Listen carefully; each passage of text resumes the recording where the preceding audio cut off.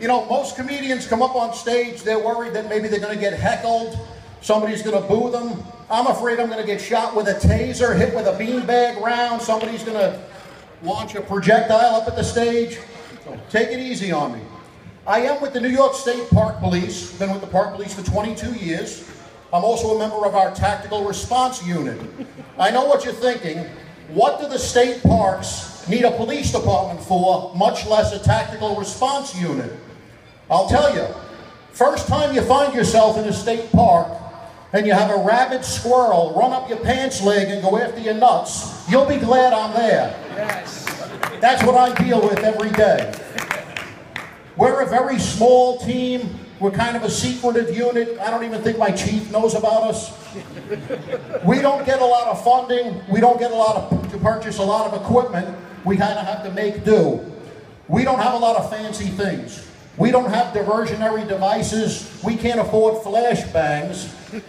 What we have is one of those old-fashioned battery-powered bullhorns. When my team has to make an entry, before they go in, I turn up the volume all the way, wait until they're ready to go, and I yell, "Surprise!" The suspect usually stops for a minute. We hear a lot of, "Shit, it's not my birthday." By the time he thinks about what's going on, he's already on the floor in handcuffs. You're allowed to laugh, it's okay. Thank you. My chief is not the brightest guy in the world. We've asked him for a lot of different equipment. We try to explain things to him. He doesn't really understand what we're talking about. I tried to get him to purchase us a tactical robot. I'm trying to explain this mechanical device that climbs stairs. We can put a camera on it so we can see in the building. He listens to me, hears me out. A couple of weeks later, he calls me into his office. He gives me a slinky. Goes downstairs. As police officers, a lot of the people that we deal with every day have a lot in common with slinkies. They serve no practical purpose whatsoever, but it brings a smile on our face to push them down a flight of stairs. Yes. Woo!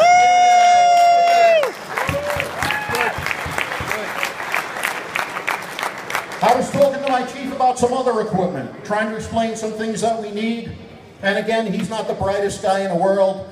I'm talking to him about Panasonic Toughbook laptop computers that we can take out in the field, use to draw diagrams of buildings and things, put some input in there. He bought me an Etch-a-Sketch. And it's used so you can't erase the damn thing. Our call-outs consist of me asking the team leader to team one, "Is everything okay? You ready to move?" Negative, I'm drawing a bunny on the Etch-a-Sketch and I can't erase the damn thing. It's not easy being a park cop, it really isn't. We're kind of like the Rodney Dangerfield of police departments. We don't get any respect. We're used to it though. I was working last night. I'm very tired because I had a late night last night. I had to work. We had a commercial burglary. A couple of guys broke into a warehouse, stole a couple of cases of Viagra. I was up all night looking for two hardened criminals.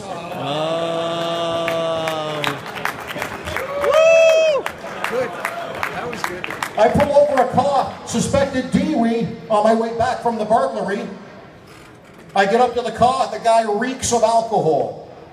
I tell him, "Listen, sir, I'm going to need you to blow into this instrument. I got to take a breath sample from you." Guy says to me, "I'm sorry, officer, I can't blow into that." I said, "What do you mean you can't blow into that?" He says, "I have severe asthma.